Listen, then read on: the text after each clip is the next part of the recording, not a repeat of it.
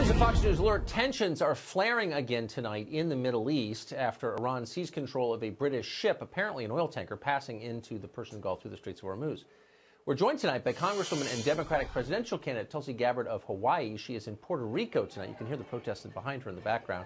In a moment, we'll get to why she's there. But first, we want to get back to the breaking news involving Iran. Congresswoman, thanks very much for coming on. What should be America's response to the news today?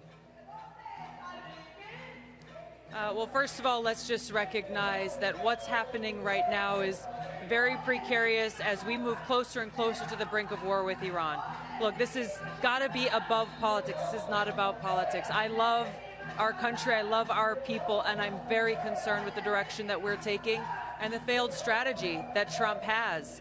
I think Trump needs to recognize at this moment he needs to open up back channels with Iran, get back into the Iran nuclear deal with the provision that we need to work towards demilitarization and de-escalation of tensions, both with Iran but also Iran's arch enemies across the Middle East, countries like Saudi Arabia. This is so important. Right. We have to put the interests of our country and our people at the forefront ahead of everything else to make sure that we are preventing war and having a safer country for our people and for the world. So there is, amen, by the way, and I wish you weren't in such a small group of people saying that on both sides right now, and thank you for saying it. But there's also news that American troops are going to Saudi Arabia. Do you think that that's a move that will escalate or de-escalate tensions with Iran?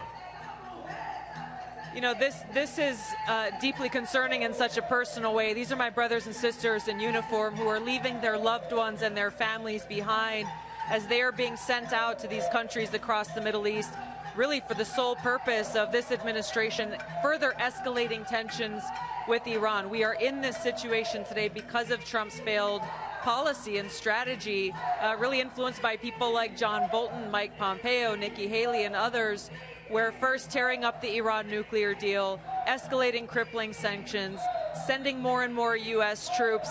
They are pushing us closer and closer to the brink of war, which is not good for the American people, not good for our troops, will make us less safe, what to speak of the devastation, the damage, and the cost, both the human cost as well as the cost on taxpayers that a war with Iran would entail. This is why it's so important for the president to do the right thing right now and to put our country first.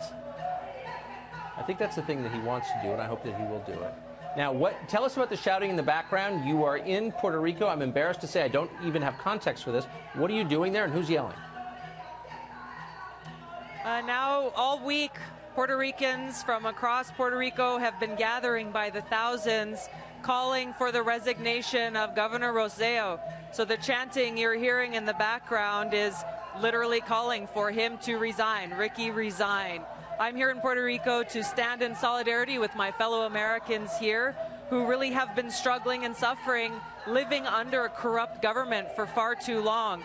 You know, we've been hearing across the headlines about these leaked chats that came from the governor with homophobic slurs and threats and other things, but really what is driving thousands of people from all walks of life across Puerto Rico to gather as they are here tonight is something much bigger than what was in those chats. It speaks to this deep-seated corruption that exists, that has put the interests of the rich and powerful and the elite at the forefront rather than actually serving the needs of the Puerto Rican people. For some reason, no one in Washington is willing to admit that, so thank you for saying it out loud. Clearly, everyone in Puerto Rico knows it's true. Tulsi Gabbard, it's great to see you tonight, and thank you for coming on. I appreciate it. Thanks, Tucker.